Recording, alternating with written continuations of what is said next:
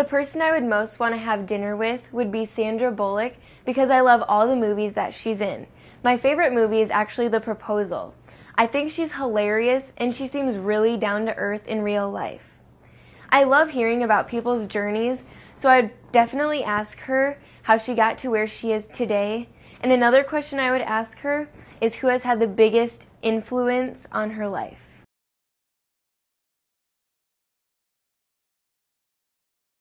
The craziest thing that I've ever done actually happened when I was only 2 years old. I had this weird obsession with untying people's shoes. So when I was at my little brother's baptism, I apparently had to interrupt the whole ceremony just so I could walk right up to the priest and ask him if I could have his shoes. I was very determined to have his shoes. I still love shoes today, but I think you can keep your own shoes.